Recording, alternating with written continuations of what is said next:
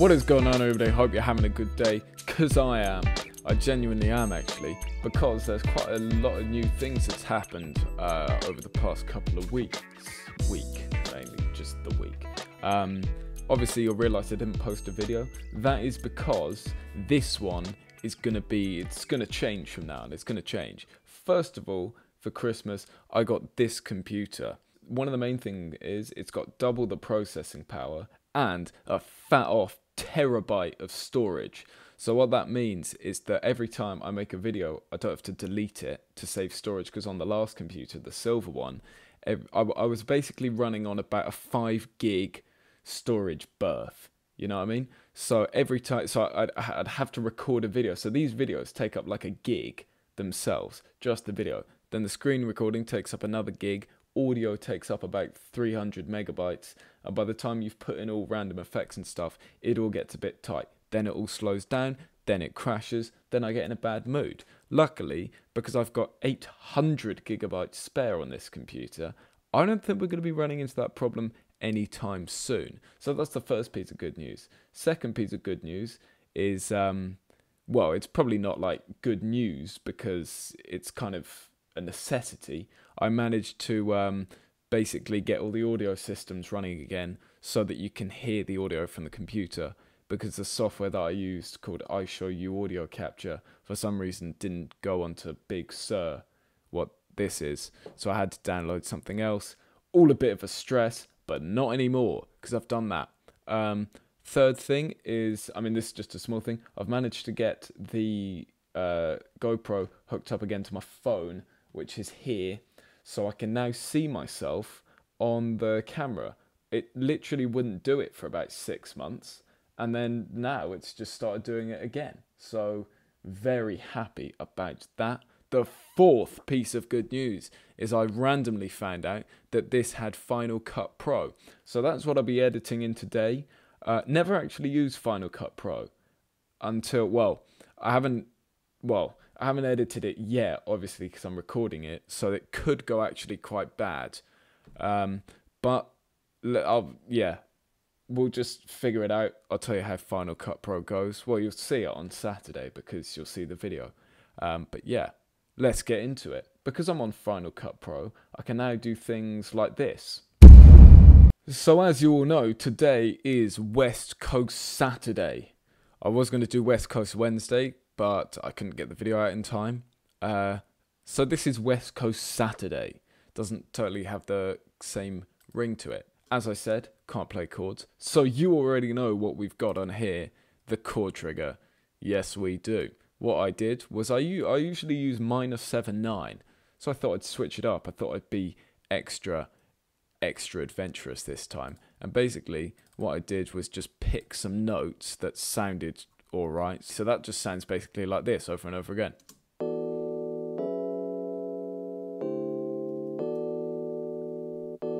And then what I've got on here, it does have tremolo, but that's already built into the plugin, so I just thought I'd keep it on. So basically, that's what we've got going at the moment. Totally cool. Totally fine. Classic West Coast snare in here. Just hi-hats over and over again. Easy. And then, what I got in here, open hi-hat, and a cymbal, this kind of thing. Like that. Panned it all. Triangle. So it goes. And then obviously, as you can see on the mixer, I've panned it all there and stuff. And then, how can we forget the kick?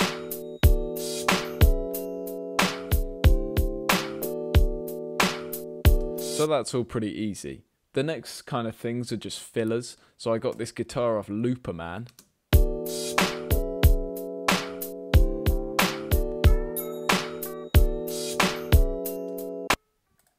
Put a huge delay on there, lasting, well, it just lasts basically.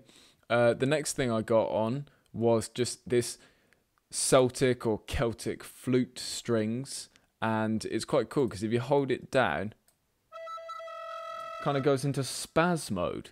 So I basically did, I think those are 32nd or 16th notes, and then hold it down so you just get that first part.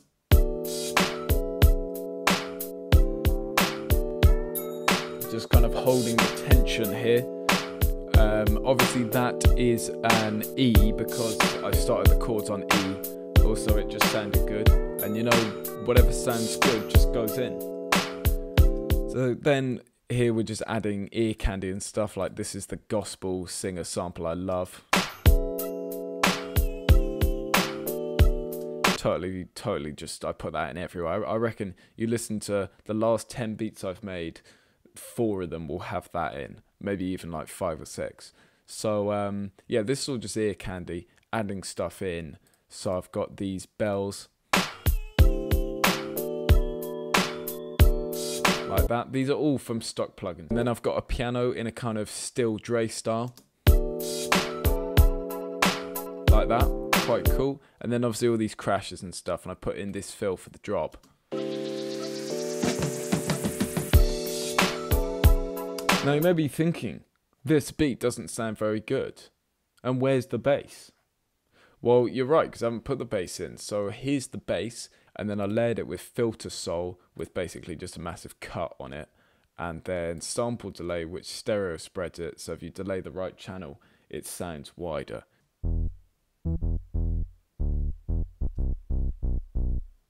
And then obviously I could put in lower notes and octaves when I did it on the computer. I've stretched that for quite a long time, and it ends with different things, so the sequence ends like... If you play it like this, it just sounds a bit flat. I mean, it's cool.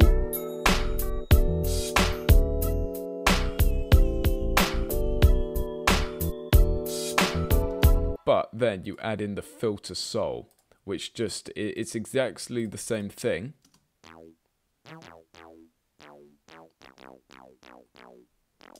But it just adds so much top end, and it's stereo spread, and it just adds a lot of that kind of funk, just ness.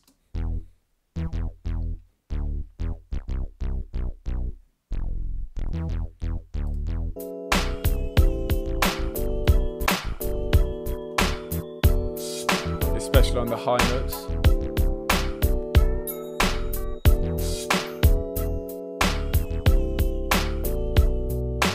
Got to have the Dr. Dre lead in here. Basically it's just going up and down, and then you put in those little squiggles and stuff, and then on every note that I didn't have one of those squiggles, I put modulation on to make it vibrato, so that just goes over like a...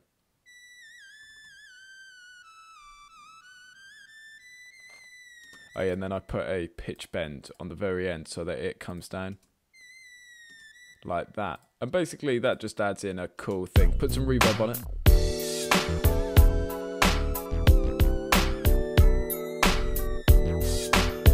But it does get quite annoying, so I just put it on for that.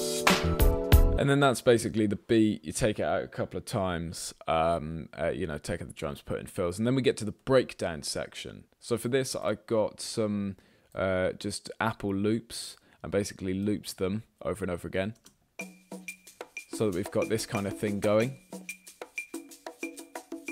Bass doing the same thing.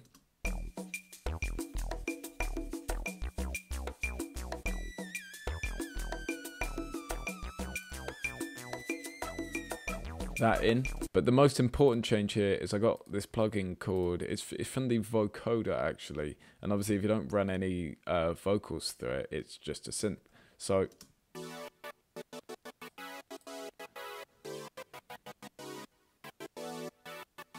really chirpy, a bit like future bass, but G-funk. So that all just sounds like this.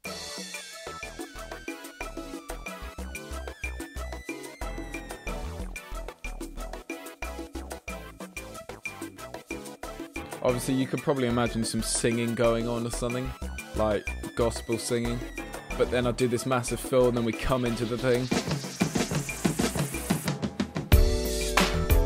And then I keep this going because otherwise it sounds a bit dead, and I just want to keep it, you know, bringing it all through.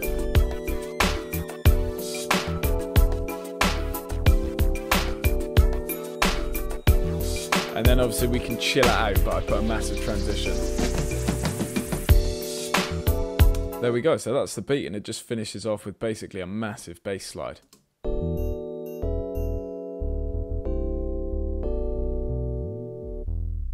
If you enjoyed the beat, definitely leave a like and subscribe, because we're trying to get to 1,000 by the 2nd of February 2022, which is the channel's birthday. As I said, I hope the editing went well in Final Cut Pro, and hope the video doesn't look too bad, because obviously in half an hour when I edit this, you know, it's going to be my first time using it, because I used to use iMovie. But we live and we learn. Yeah, we totally do. So yeah, thanks for watching. Subscribe if you haven't already, and I will see you in the next one.